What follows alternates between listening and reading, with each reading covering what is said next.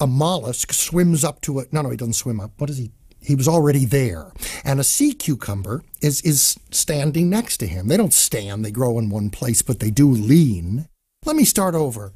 There was a sea mollusk and a sea cucumber, and they were like friends.